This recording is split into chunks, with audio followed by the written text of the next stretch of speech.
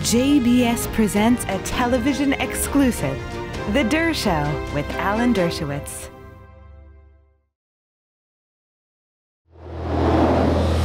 Today's show is about the L word, the dirty word, liberalism. I will explain to you what a liberal is, and I can do it because I am one. You will hear the case for liberalism as our country moves toward more extremes on the hard left and the hard right. I'll explain the difference between being a liberal, which I am, and a leftist, which I am not, on The Dershow. With the end of the Trump presidency and the end of really the Trump era after his acquittal, I would have hoped that we could return to a sense of normalcy, by which I mean reopen the marketplace of ideas, stop censorship, stop this kind of cancel culture that we're experiencing. But it's just getting worse. It's just getting worse. We're hearing case after case of where social media are banning people, deplatforming people. Bobby Kennedy has just been taken off his platforms because of his controversial views on vaccination. Look, I don't agree with Bobby Kennedy on many of the issues that he sets out, but he has the right to express his views, and readers and listeners and viewers have the right to accept or reject his views on the merits. We still haven't seen a return of Donald Trump to his various platforms. Now we have a Supreme Court of Facebook, which is supposed to decide all these issues. And their biggest decision so far is that Facebook's decision to ban the showing of nipples in an anti-cancer film, in a film about how to identify early breast cancer. The Supreme Court overruled that and said nipples are okay. And it's also okay to insult various ethnic groups. No standards, ad hoc determinations, and we're still experiencing refusals of universities to invite people who were purportedly speaking out on behalf of either Trump's policies or Trump's rights. Modern McCarthyism is rampant. But on the show today, I want to make an important distinction. Many on the right, and I hear it all the time on Fox and on Newsmax, and I read it in newspapers, many on the right falsely blame liberals, and listen to the word carefully, liberals, for this new McCarthyism. And I'm a liberal. I've been a liberal all my life. That's my identity, a liberal. I'm a liberal. And so I want to defend liberalism, and I want to distinguish between liberals on the one hand and the left on the other. I'm a liberal, but I'm not a leftist. Yeah, maybe I lean slightly left when you compare me to those who lean slightly right. Yeah, I favor gay rights. I favor a woman's right to choose abortion. I'm in support of environmental remedies. I support fair and equitable taxation. Yeah, I espouse reasonable gun control without violating the Second Amendment. Yeah, I'm a liberal. I'm a traditional liberal. And it's not generally the liberals who are pushing for censorship, deplatforming, cancel culture. It's the left. The left has always had a tradition of censorship. The left supported Stalin. The left supported Mao. The left supported many other kind of Castro, the Venezuelan dictators. These are totalitarian dictators of the left who have long supported what many Americans on the left today support. Free speech for me, but not for thee. Free speech for the left, but not for the right. But liberals don't support that. What is a liberal? A liberal is somebody who supports tolerance, open-mindedness, a willingness to change one's mind based on debate and the marketplace of ideas. A liberal supports due process.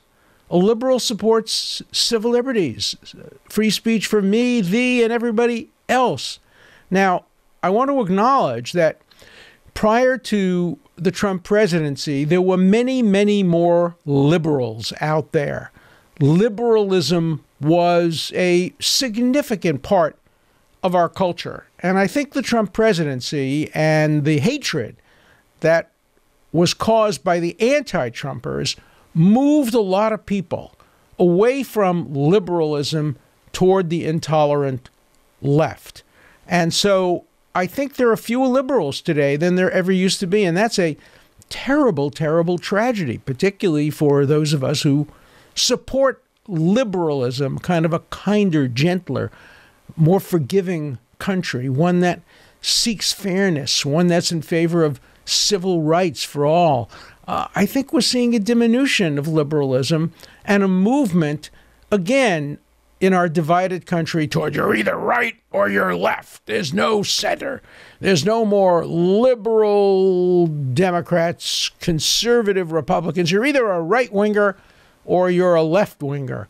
When the definition of centrist is now Mitch McConnell because he finally went after Trump, having stolen a Supreme Court seat by his maneuvering, we know that we're losing the center. We know that the middle is in trouble. And with the middle being in trouble, traditional liberals and traditional conservatives are being squeezed out. Now, what do traditional liberals and traditional conservatives have in common?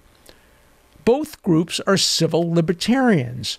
Now, again, I'm introducing a different term. I've introduced liberal, conservative, hard right, hard left, and then civil libertarian. A civil libertarian needn't be a liberal. A civil libertarian is one who believes in basically due process, open marketplace of ideas, freedom of speech, fairness, fair trials, the right to counsel. Civil libertarian can be a conservative, can be a Republican. When I was on the national board of the American Civil Liberties Union and then the local board in Massachusetts, we had a lot of Republicans on the board, conservatives. They were conservative civil libertarians. Today, you have a lot of conservative civil libertarians, but you don't have a lot of left-wing civil libertarians. The only thing that's left on the left for civil libertarians are us liberals. And so liberals are getting a bad name. We're getting a bad name because there are so few of us. And when you see who's censoring the Nicholas Kristofs of the world and the Common Cause, they used to be called liberals. And now the Trump presidency has pushed them further left, further toward pick sides, pass tests of purity, take loyalty oaths. And I fail all those tests. I don't pass purity tests. I don't take loyalty oaths. I don't pick sides. For me, I decide every issue on its merits. And when you decide every issue on its merits, it's required that we have an open marketplace of ideas, that every point of view be allowed to be expressed on social media, in the print media, particularly on university campuses, on television. But we're not seeing that. My point of view, a liberal point of view, is hardly heard. I'm too far toward the center for CNN. I'm too far toward the center for Fox, and many other media. The New York Times wants today only left-wing op-eds. Occasionally, just for purposes of symbolism and symmetry, they'll publish somebody on the right, but mostly today, to get into the New York Times op-ed pages, you need to pass a litmus test. An anti-Trump litmus test, a left litmus test. That isn't the way it used to be. The New York Times used to be a kind of centrist, more conservative newspaper. Then it became a centrist, more liberal newspaper, and now it's far, far, far left. And I think part of the reason is the young people. For young people who are today in the newsrooms of the New York Times, in the newsrooms of CNN, in the newsrooms of social media, there's no such thing as liberalism. You can't be a liberal. Pick sides. You're either on the left or on the right. And if you're on the left, the group you hate the most are liberals. That's always been the case. The Bolsheviks hated the Mensheviks because the Mensheviks were too liberal. The Bolsheviks were the revolutionaries, and they were going to kill all the dissenters. Historically, the hard left, the greatest enemy of the hard left, has been liberals because we're compromisers. We're people who are willing to hear all sides of every issue. So 3 cheers for liberalism. I wrote a whole book about it recently, The Case for Liberalism in an Age of Extremism. In my book, I lay out what I think a liberal is. I think there are a lot more liberals out there that are willing to use that label. You know, when people run for office, the last thing they want to be called is a liberal. The polls show that if you get the label liberal, you're going to lose votes. The left will vote against you. The right will vote against you. You'll get centrist votes, but the center has been squeezed out. So the Dershow is liberal. I'm a liberal. I accept points of views different from my own. I welcome conservative thought. I welcome left-wing thought. I invite people from the left and right to debate me, and we're going to have more and more guests now that the Trump era is over and that the idea of having to pick sides maybe will be diminished somewhat. You know, I used to think that Joe Biden was the liberal candidate, and in some respects he is a liberal. I was very disappointed with what he said at the town meeting the other day about China's repressive policies. He described it as part of a different Chinese culture. Well, you know, this kind of cultural relativism can take us only so far. What China is doing is repressive. He's repressing many ethnic groups, the leader of China. He's building concentration camps. He's trying to impose rigid Chinese totalitarianism on previously free and open Hong Kong. And I urge President Biden to return to his liberal roots. He was part of that liberal group in the Senate. Ted Kennedy and Joe Biden were the liberals. Joe Lieberman. These voices today have either been silenced or moved to the left. Some have moved to the right. I've been accused of moving to the right. I haven't budged. I haven't moved to the right at all. I still support all the same programs that I've supported over the years: gay rights, gay marriage, the right for a woman to choose abortion, though I think abortion is a very complicated moral issue. I want to leave it largely to democracy rather than the courts, but I support a woman's right to choose. Yeah, I don't believe people should be able to own AK-44s and automatic weapons, and I think that mentally ill people shouldn't be able to get guns, and I don't support the NRA's extremism on guns. I'm a liberal. I'm a liberal on the environment, and I'm a liberal on social issues, health care, and taxation.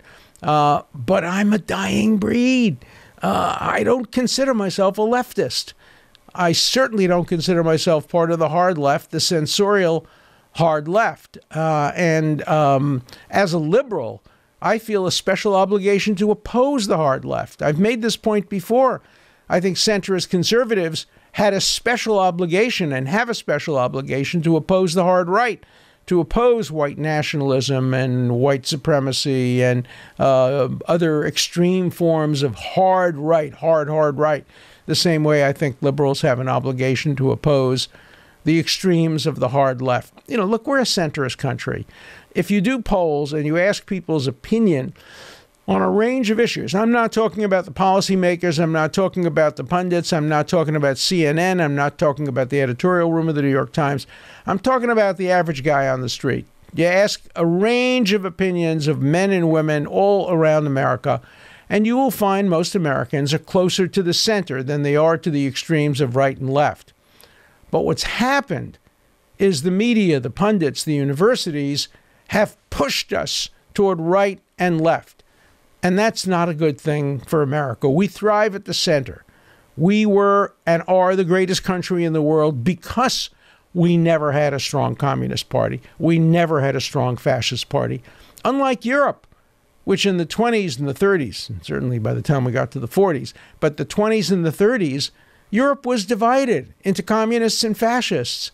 And that's why so many people supported fascism.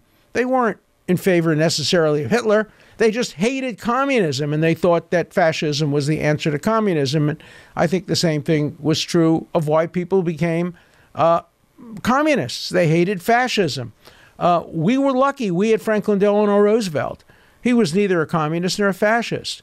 He was a liberal, a capitalist. He saved capitalism through liberalism, through Social Security, through the New Deal.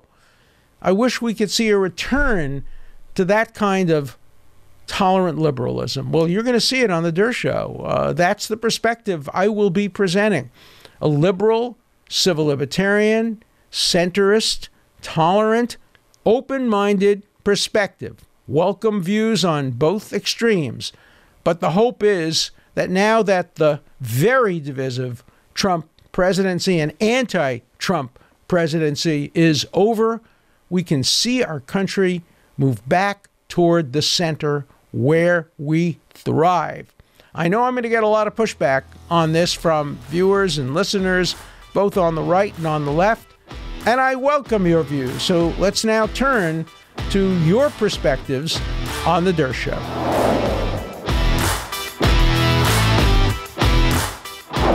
Let's begin with today's first phone call.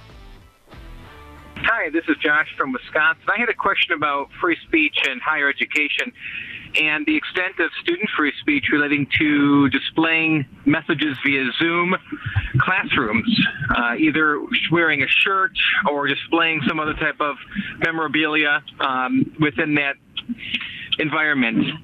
Do they have a right to do so? And if so, under what court precedents or law would that apply? And if not, what are the restrictions on that?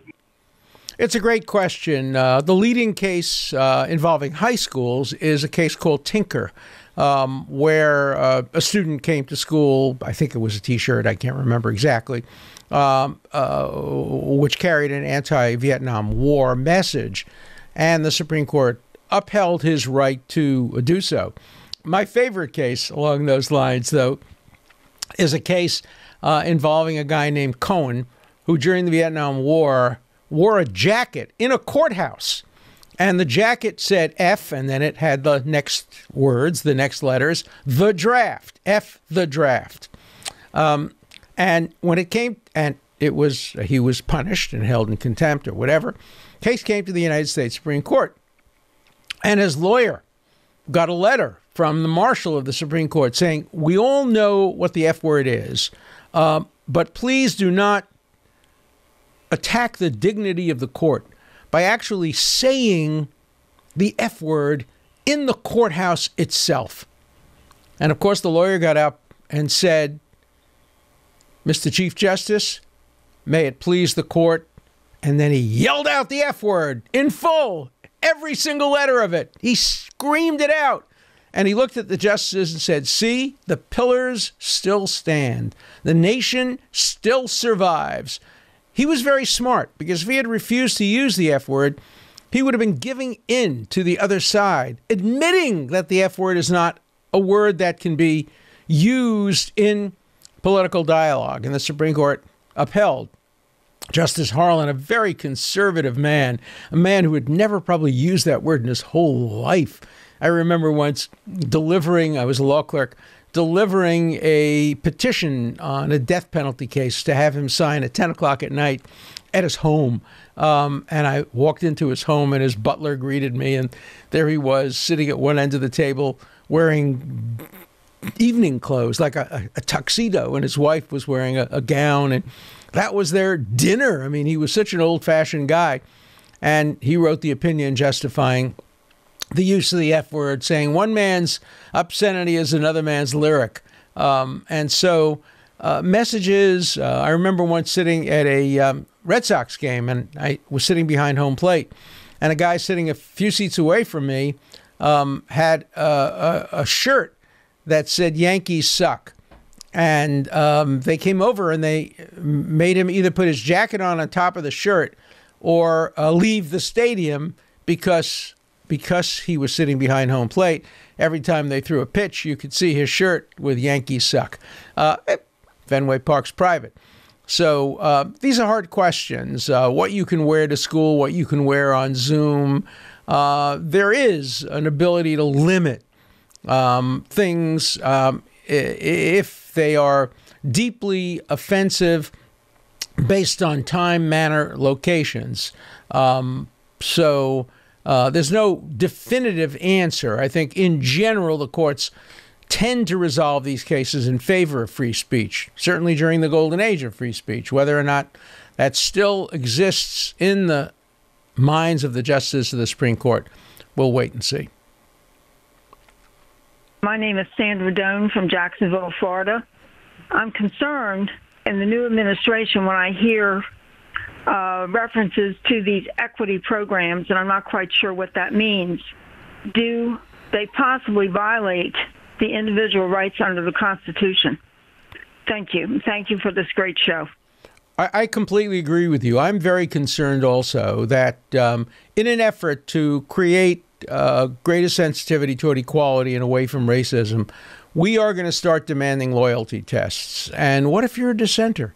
What if you don't necessarily agree with the programs that are now being pushed? For example, the public schools in New York.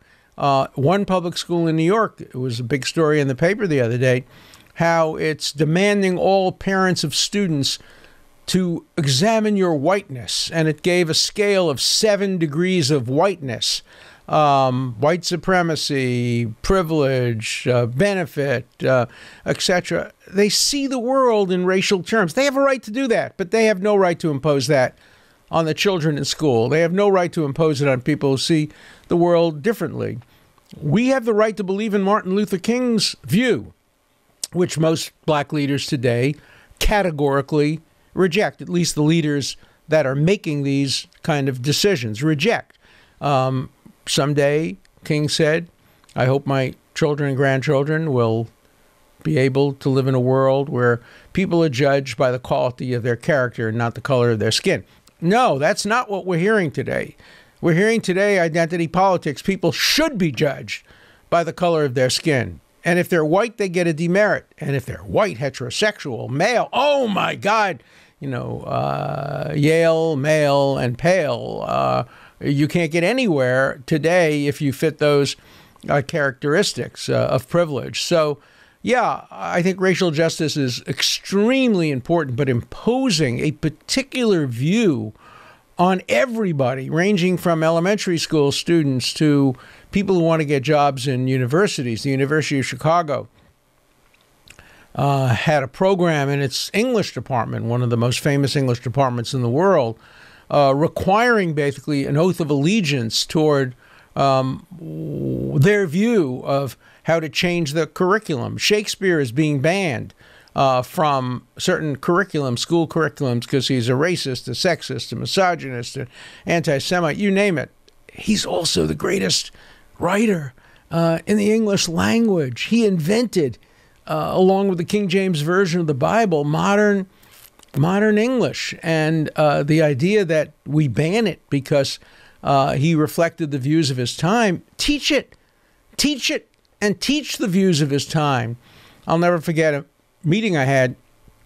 My wife and I went to see The Merchant of Venice in New York, and we went backstage because I'm a friend, or I know Al Pacino, and I asked him, and I videotaped it because I was teaching a class on Shakespeare and the law. Yes, I taught a class on Shakespeare and the law.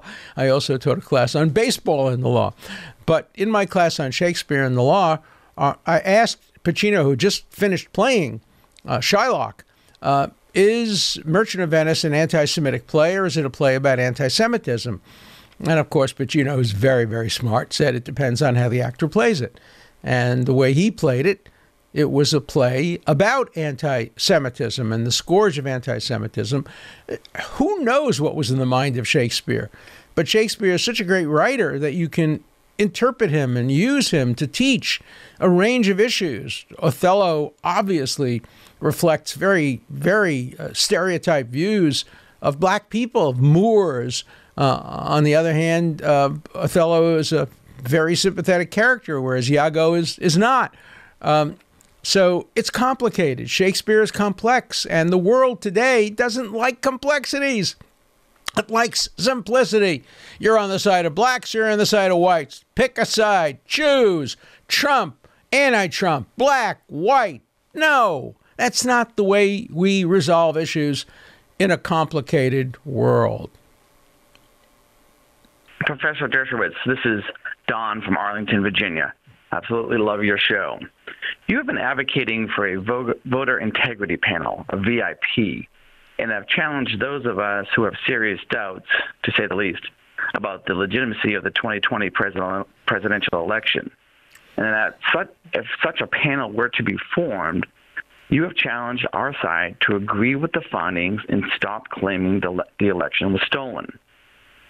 Now, if 144 scholars can tell us that what President Trump did on January 6th was not protected by the First Amendment, when we clearly know that it was from what you have been taught us, then why should we trust a VIP comprised of scholars if they were to tell us the election was legitimate? My question to you is this. If, in the unlikely event, the VIP consisted of all Alan Dershowitz-type members who could be honest and nonpartisan and non-anti-Trump, and the VIP determined that Trump actually won, what is the constitutional remedy? Also, if you were heading up the VIP, would you release the results that showed that Trump actually won, knowing what the reaction would be on both sides? Mm-hmm. Thank you for your time. Great questions. Of course, the last question, of course I'd release the results. I don't believe in suppressing results. Let the chips fall where they may. I think the difference between a VIP panel and the 144 scholars, the 144 scholars were self-selected. They were all anti-Trumpers. They all had prior experience, pretty much all of them, expressing negative views about the Trump presidency and positive views about impeachment. Yes, they represented some Republicans, some Democrats, but all anti-Trump people. The VIP panel would consist of nonpartisan experts, not only scholars, as I've mentioned, former justices of the Supreme Court, former presidents of universities, priests, rabbis, and ministers, scientists from all points of view. But I agree with you, the composition of the panel would be absolutely critical. President Biden has now suggested that, and I think Vice President Harris as well, suggested that there be and Speaker Pelosi, I think it's her idea primarily, that there be a panel like the 9/11 Commission looking into the causes of the invasion of the Capitol on January 6th. I don't trust her to pick that panel. I would need to know what the input is. A panel or a group of experts are no better than the method by which they're selected. And we live in such a partisan world today that the nature of who you put on a panel is the determinative factor. But yes, if there were a legitimate panel, one that I respected, I would respect the result. And if the result said that, no, the election was fraudulent and stolen, I have to give credit to that. I don't think the result would come out that way. That's my bias. Maybe I can't serve on the panel because I have a predisposition toward believing that the election was not stolen. As you know, I believe there were some problems with it in Pennsylvania and perhaps other places, constitutional problems, and perhaps there were problems of voter suppression, I'm sure, on both sides. In fact, most voter suppression is of Democrats, not of Republicans, because it tends to be of minority voters who tend to vote Democrat. But look, you're right. The composition of the panel, the composition of the commission would be the key factor, but I would accept the results and I would certainly not suppress them. Yes, Professor Dershowitz. I was listening to your commentary about the Trump endgame that you made today, and the question that kind of I don't hear anyone mentioning is if it was a fair election for Donald Trump, or unfair election for Joe Biden. If they felt like that it was so unfair to Donald Trump and very fair to Joe Biden, why didn't they just go ahead and do why didn't Joe Biden himself say, well, I want this to be a fair, square election. Why don't I just go ahead on and we do a computer audit, and not just an audit, an all-around check, seeing that there were votes overcounted. If Joe Biden wanted to have a fair election, or he didn't have to accept the nomination that the media gave him. That is my dispute on that. It's an interesting point. We know that the election was disputed by Donald Trump very vigorously, still is to this day. Should Biden have said, look, I want to make sure everybody accepts the results of the election, so I'm prepared to file an amicus brief saying the Supreme Court should take the case and look at it. I'm confident the court would come out my way, but let the court look at it. Be an interesting perspective. It's a lot to expect from a winner of an election when he's been announced the winner, challenging his own election. But it's a very interesting perspective. It certainly would have given more credibility to the election on the part of those who today still continue to dispute it. Professor Dershowitz, this is Ryan from Utah. I recently found your podcast, and I have to say I've been very impressed about your unwavering support for the Constitution, the Bill of Rights, and specifically, as of late, the First Amendment. I wanted to get your take on something. The Democrats have been very public about their all-out assault on the First Amendment through this impeachment process and trial. But going on in the background, they've also started an assault on the Second Amendment through House Bill 127 that's been introduced in the House. Just curious, wanted to get your thoughts on that bill, its constitutionality, and whether or not you think it will actually move forward. Thank you, and appreciate your show.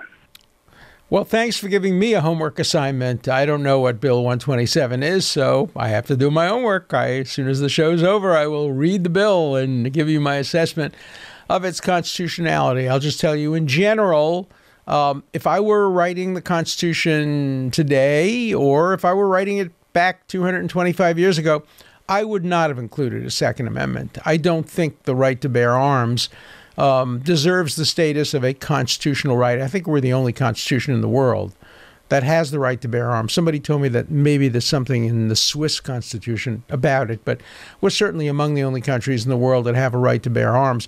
To me, that's more of a legislative matter. It should be decided not as a matter of constitutional law, but as a matter of legislative preference. But the Second Amendment's there, and I don't want to change it. I would have written the Fourth Amendment differently. I would have written the Fifth Amendment differently. I would have probably even strengthened the First Amendment, but I don't get to write the Constitution, and I don't get to want to amend it because I like the Bill of Rights. And I think if you start amending any of the Bill of Rights, you'll end up amending many of the Bill of Rights. So I accept the Second Amendment, and I accept the Supreme Court's decision in Heller, though I think it could easily have gone the other way. The Second Amendment is drafted horribly, D- in draftsmanship. It doesn't tell us, basically, whether there is an individual right to own and possess weapons. It talks about militias and etc. And so there's a historical dispute about what is meant by the Second Amendment, but I don't want to abolish it. But I'm in favor of reasonable gun control. The word reasonable appears in the Second Amendment. So I'm in favor of a reasonable approach to gun control, which means a waiting period. It means disqualification of violent felons and mentally ill. It means ending the loopholes that allow people to buy guns at flea markets and gun fairs. No, I don't like that. So I'd have to look at every statute on its face and see whether or not I personally agree with it. But in the end, it's up to the people and then ultimately up to the courts. Wow, what great questions again. A seminar in constitutional law ranging from the First Amendment to the Second Amendment to the integrity of elections. Great questions. I always enjoy the wits that really completes the Dershow. So let's have more of your questions, and please, more of you subscribe, tell your friends about it. Everybody who watches and listens to the show seems to like it. So I want to get more people to listen to it because I'd like more people to like it and more people to call in. So expecting your call on the Dershow. An important part of the Dershow is your voice, your questions, your comments. Please call 24/7. The number is 216-710-0050. Keep your comments short and to the point. Again, the number for you to call 24/7 is 216-710-0050. Hard questions, criticisms, everything's fine. Just keep your questions short, and I'll answer them all on the Dershow.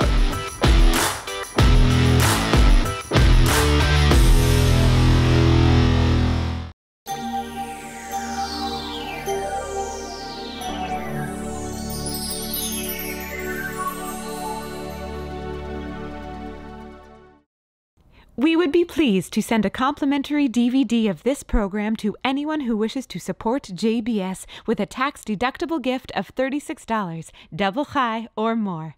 Simply visit the JBS website at jbstv.org and click on the Donate button to make a donation by PayPal or your credit card. And please indicate the program for which you would like a DVD. Or you can send your tax-deductible check to JBS, Post Office Box 360, Stamford, Connecticut 06904.